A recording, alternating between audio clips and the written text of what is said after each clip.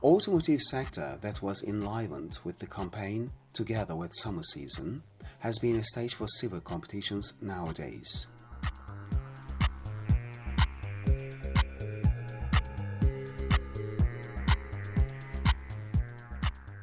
Automotive sector, one of the locomotive sectors of Turkish economy, has grown by about 70% in the first quarter of this year.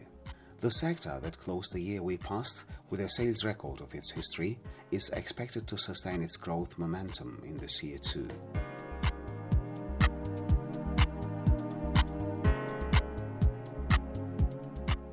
Stating that they have designated the year 2011 as an investment year, Önder Cider, General Manager of Arkas Automotive, shares the new project they have started in Ankara with us.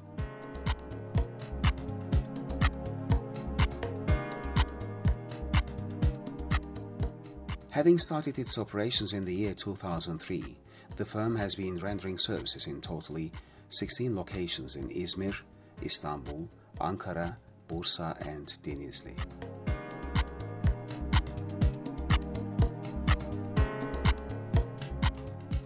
The firm includes 8 different brands in personal automobiles and heavy commercial vehicle categories in its body.